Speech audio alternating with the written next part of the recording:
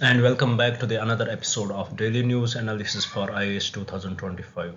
It is 11th August today, and we are going to discuss these important 5 articles which are in the newspaper today. Before we start our discussion, I would like to introduce you guys this channel. Every day we upload 2 videos on this particular YouTube channel. One in the morning session, which is this video in which we discuss the daily news analysis. We discuss the most important articles which are relevant for your exam. We try to break them into the simplest language possible so that it would be easy for you to understand those articles and take up the information from them. And in the evening session we upload another video in which we discuss the daily quiz session. We discuss the questions related to the current affairs so that it will give you the idea how the questions may come from the current affairs also, and it may help you revise your current affairs. And we also discuss few questions from the previous year question book so that it will give you the proper idea how the questions do come in the exam and what can be the methods which we can learn and by which we can solve those questions, and the information we learn from those questions, and the information we get from those questions, we learn the knowledge we get from those questions is very important for your upcoming exams. So with this, I would like to request you guys first to please do subscribe the channel and share it with your friends so that they may also get benefited from this initiative. And also, when you subscribe, it gives us the energy to work more hard on it and provide you the best information possible.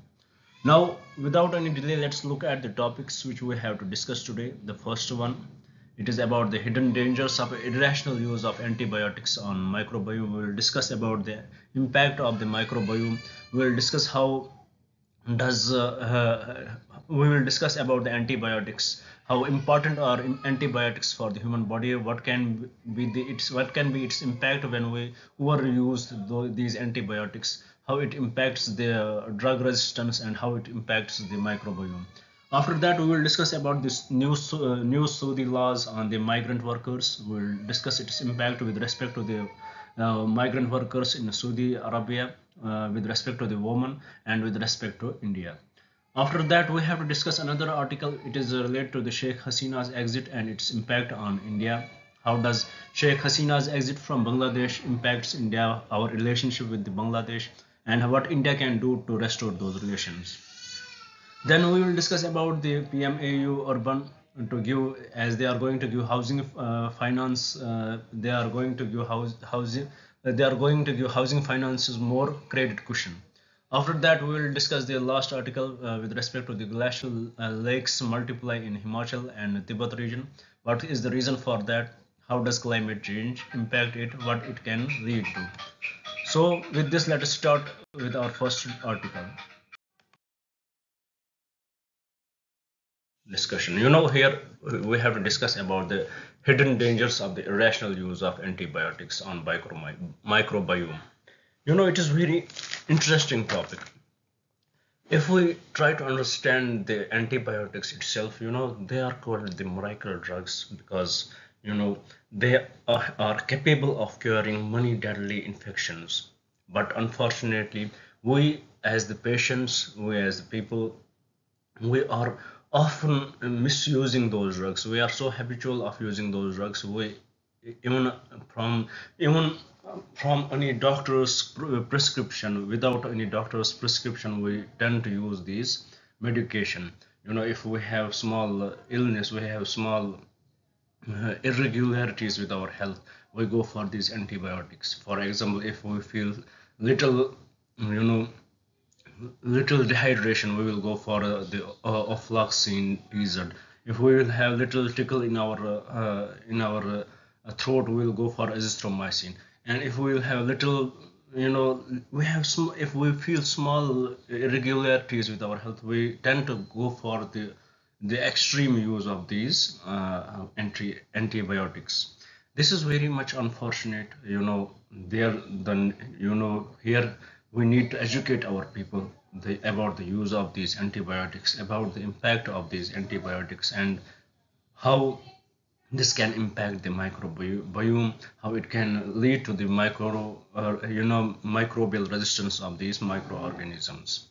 So now till now we understood that how antibiotics, they are called miracle drugs, how they had helped in curing many deadly infections, but the overuse of these antibiotics have severe and often overlooked consequences. For example, antimicrobial resistance and also disruption in antibiotics cause, and also disruption in antibiotics, it leads to the disruption in microbiome. About microbiome, we should know that a human body is home to a vast uh, and interesting vast human body is human body is home to vast community of microorganisms which are collectively known as the microbiome. Indicating, for example, fungi, whether it would be bacteria, whether it would be viruses. It is said that about 38 trillion microbial cells are hosted by human body. So we can conclude that we are more microbial than humans we are. And with respect to this, we also have a gut microbiome which plays a crucial role in maintaining our health. In our gut we have a biome there, gut microbiome, where we have millions and trillions of microbial organisms. We have bacteria there who help us in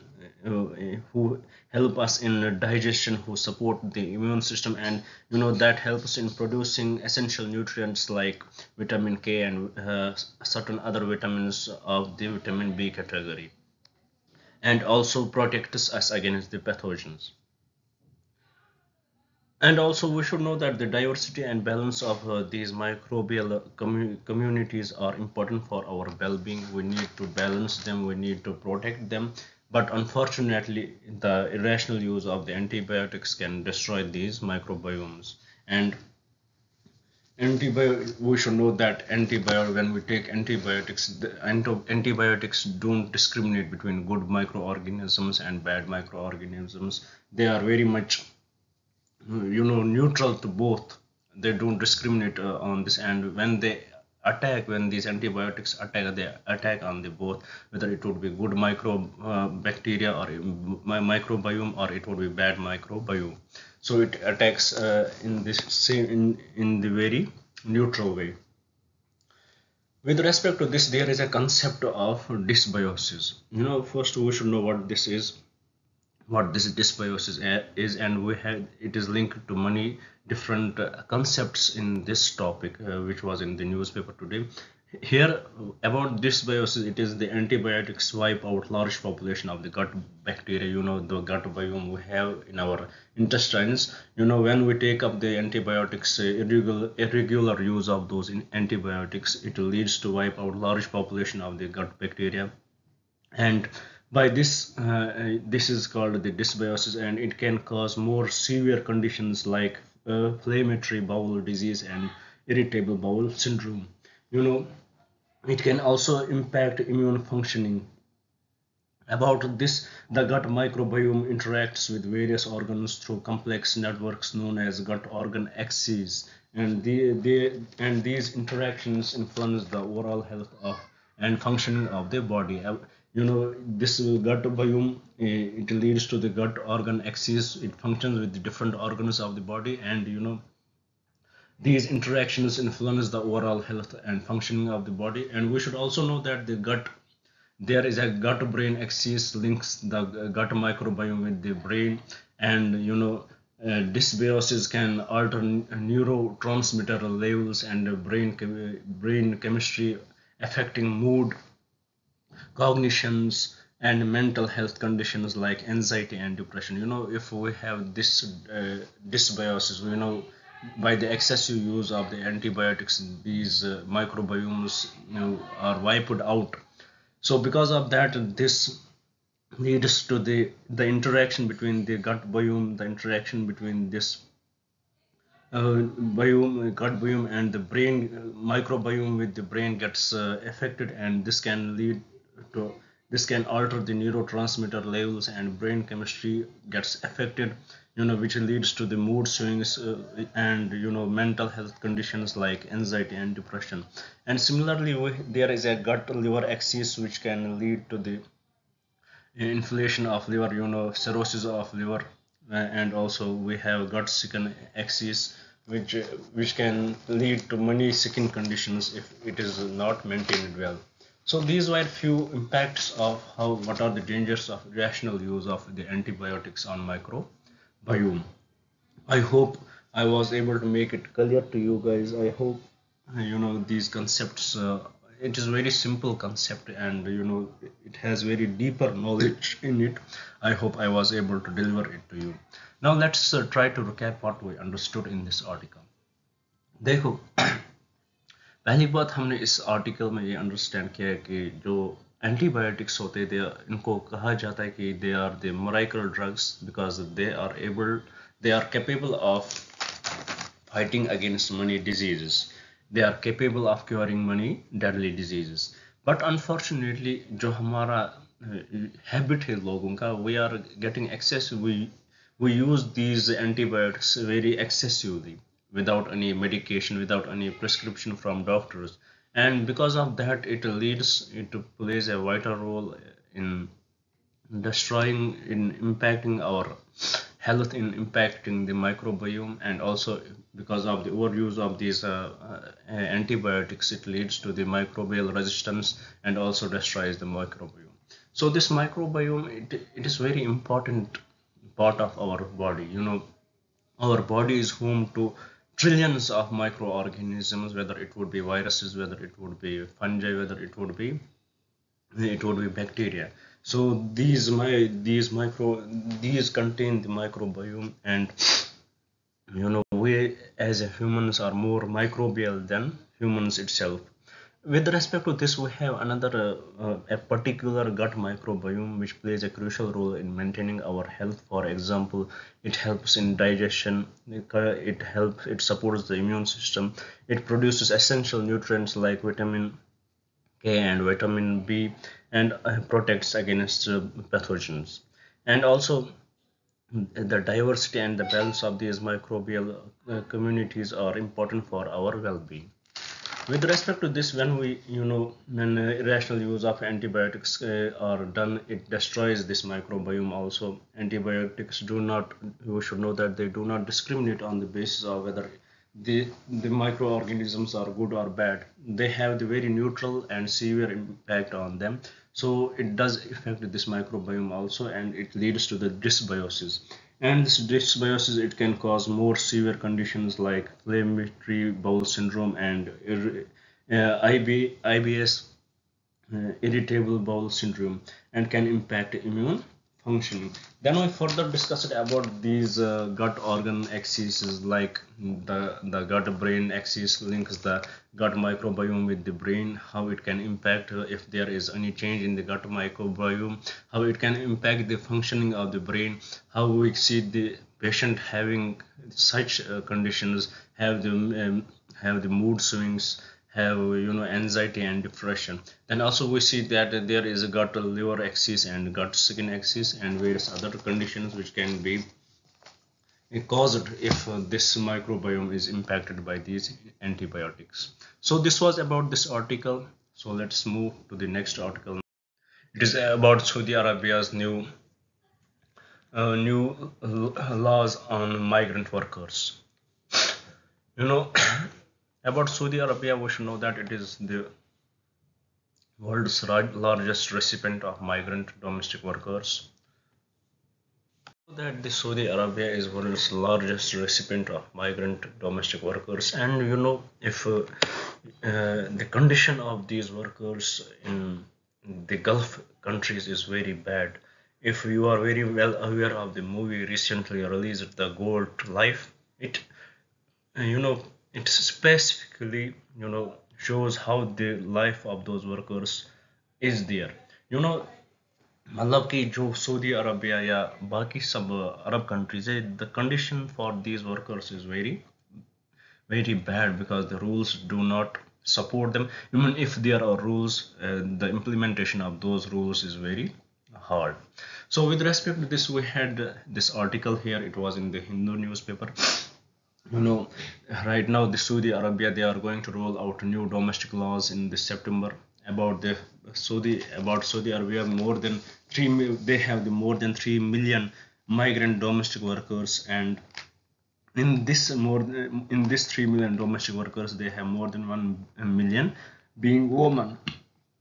And also, when we exclude this much of the workers from the labor laws, it leaves huge gaps in protection, as money, for example, as monitoring mechanisms such as labor inspections, compliant mechanisms at the way, and the wage protection system do not apply to this sector. And these, when this much people are excluded from the labor laws, so there are many things which they get, which the benefit of they should, मतलब जिन चीज़ों का benefit उनको मिलना चाहिए उनको वो नहीं मिल रहा है. For example, they will not be able to, मतलब कि लेबर इंस्पेक्शंस उन पे नहीं हो सकती है because they are not included in the labour laws. And also वो कंप्लेंट नहीं कर सकते, एंड इनका veg protection, they did not enjoy this ways protection. And also the article in the Hindu newspaper said that the current and the upcoming जो migrant domestic workers laws do not address these protection gaps sufficiently. These जो भी laws उधर है, for example कि फॉला law है या अब जो laws आ रहे हैं, they did not, मतलब कि वो अच्छे से mention नहीं कर रहे हैं these concerns of these migrant labor workers, migrant domestic workers. The question here is,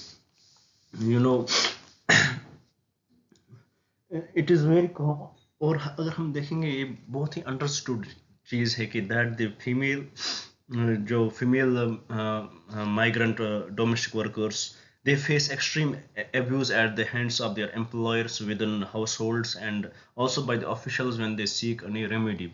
So women are highly, their rights are highly violated there, and they feel huge violation from the hands of their employers and also from those when they go for anywhere else to seek the remedy for that, they get violated. And we should know one more thing about this. The article mentioned further that these migrant domestic workers are not only paid poorly, but there are no clear calculations for overtime, though almost one of them are overworked. मतलब कि अगर हम देखेंगे, मतलब कि जो ये migrant domestic workers है, उनका जो पे है, they are paid very least for their work, और they don't have any provisions of working over time, क्योंकि वो ऑलरेडी बहुत टाइम तक काम करते रहते हैं and they don't have those, मतलब कि प्रोविजंस के अब इसके अलावा जब काम करोगे that would be over time work and they will be paid according to that. They don't have that much scene right now. And also, now who are these migrant domestic workers? This is very important to understand that they are the employer. They are employed by individuals to render services in their households. For example, household काम के लिए वो individuals ने इनको hire किया होता है कि वो उनका काम करे. The combination of exclusion from labor laws and the stranglehold of the kafala system result in the employers having absolute control over domestic workers. मतलब कि जब कोई लेबर लॉ नहीं हो और जो कफाला सिस्टम चल रहा था वहाँ पे, उसकी वजह से क्या होता है, जो employers they see them as their slaves and they have absolute control over these domestic workers. Now what is this, how does the kafala system work? ये क्या होता है? It is like a bonded labor, they have to work household work. They pay, जो pay scale रहता है $2,000 to $5,000 per month, and also they have brought the workers, जो employers होते, they see that they had brought the workers instead of seeing it as payment for service. So this is how the kafala service works and how it has helped in मतलब कि more dehumanize करने में in laborers को, in migrant domestic workers को, those workers who are working in the household. Now let's look at the new migrant domestic workers laws, or whether they are the better. Here we have in these laws there are few provisions. For example, maximum of 10 working hours a day. It has given the maximum time how much time a person can work. Second, there is weekly off day also, usually on Fridays. Then third, prohibition of confiscation of identity documents by the owners, by the recruiters. They cannot confiscate the identity documents of the particular person. Also, workers have the right to terminate the contract. Those who are working, they have this right, they can terminate this contract anytime. And also they have been granted 1 month paid leave, and employees must pay for the annual tickets home. Annually when they go to their home, the employees have to pay this ticket to them. And these provisions seem very much just. If we look at these provisions, 10 working hours, prohibition of confiscation of identity documents, the major concerns of these people are witnessed here. But the question here is, the problem is about the problem is about implementing them. And Saudis have the poor record of implementing, especially when it comes to protect the rights of the migrant workers. This implementation of these rules is very hard there, and this is one of the major concerns in there. About India, now let's look at what is the status of India's migrant domestic workers. In the Saudi Arabia, we have 26.5 lakh Indians, constitute the single largest migrant population in the kingdom. And among them largely are drivers, and some are in the other categories also. So this was about this article.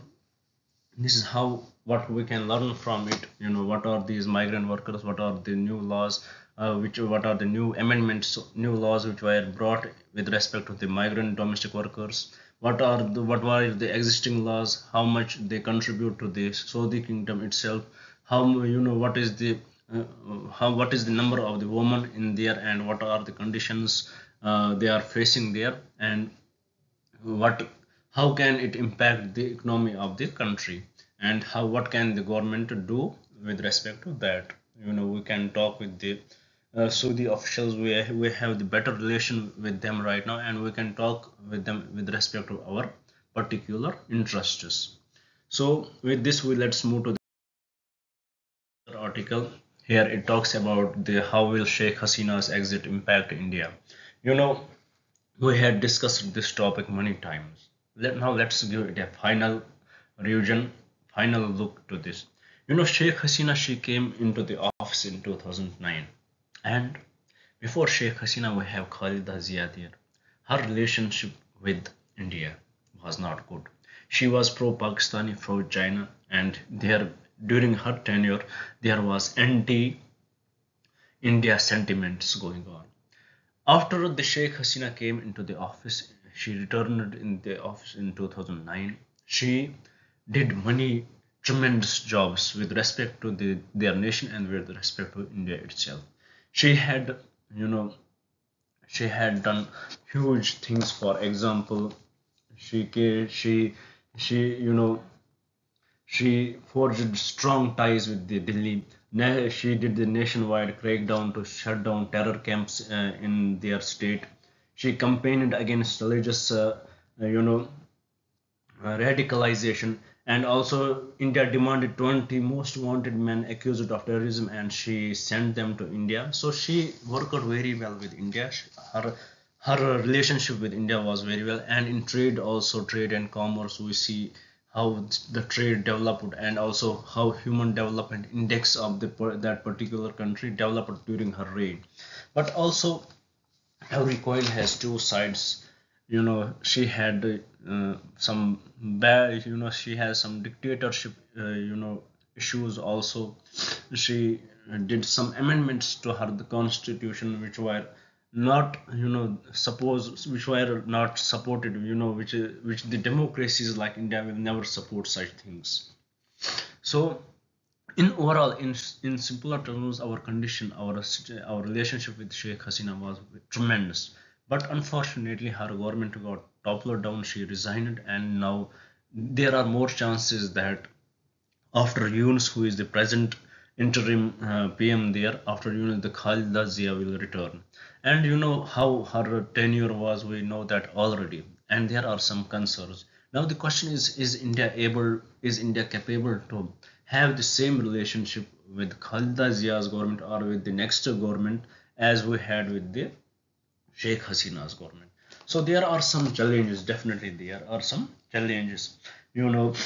As we discussed in Sheikh Hasina's time, we had developed our relations to the next level. We were more friendly countries.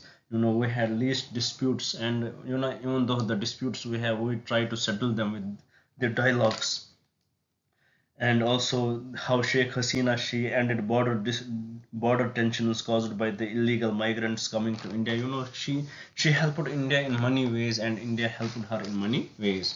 But the question here arises: now can New Delhi forge similar ties with the new government? Here, as we know that New Delhi, India has shown that it continues to engage the interim government and any future elected government in Dhaka. We are in a our policy is not something like that of other countries. Our policy would always remain same irrespective of the government which we are working with. So our approach would be same towards them also. कि हम जो हमारी relationship हसीना के साथ था, we will try to have same relationship with the current government and the elected government which is going to be elected in that state.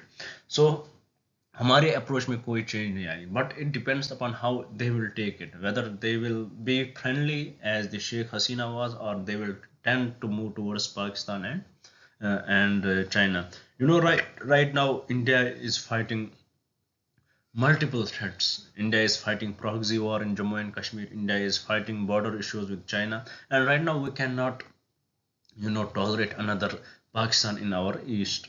So we are trying, we have to try, we have to do whatever is possible with us to restore our relations with Bangladesh, to whichever the government is there.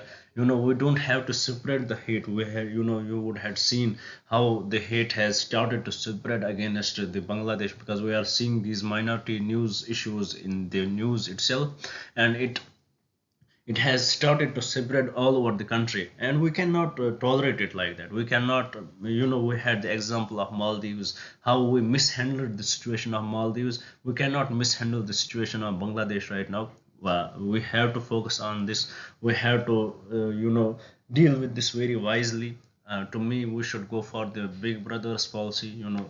We have to be better with them. Our policy should be same as what we were with the Sheikh Hasina. There should be the trust issue there, and we cannot, in simpler terms, we cannot afford Bangladesh's loss if it tends to move towards China and Pakistan. Also, when we are trying to engage with them, as there was the swearing ceremony of the new interim government led by the Muhammad Yunus. The top Indian High Commissioner was there in Dhaka. He attended that, and also there are some concerns with respect to this relationship. Also, right now, the Miss Hasina, she is in right now in our country. She is in India, and it is seen as a suspicion in Dhaka. Dhaka is not liking it, and also if the new government is formed, what if they start to claim from India that they want Sheikh Hasina back? Then the real tension will start. So there are some concerns, and also if the Khalida Zia's regime wins, then the situation how that plays will be also one of the concern. So these are some issues which we have to look into with respect to the Sheikh Hasina's exit. Now moving to the another article, it is about the PMAY Urban 2.0. They are planning to give housing financiers more credit cushion. This is the second edition to the flagship Pradhan Mantri Awas Yojana Urban. This is the second edition of this flagship program, Pradhan Mantri Awas Yojana Urban.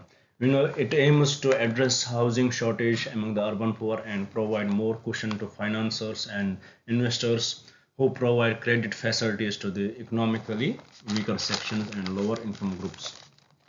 In this scheme, the government has increased the corpus of credit risk guarantee fund trust under the scheme from 100,000 crore to the 3,000 crore. Also, further, the management of the fund will be transferred to the National Credit Guarantee Company from the National Housing Bank.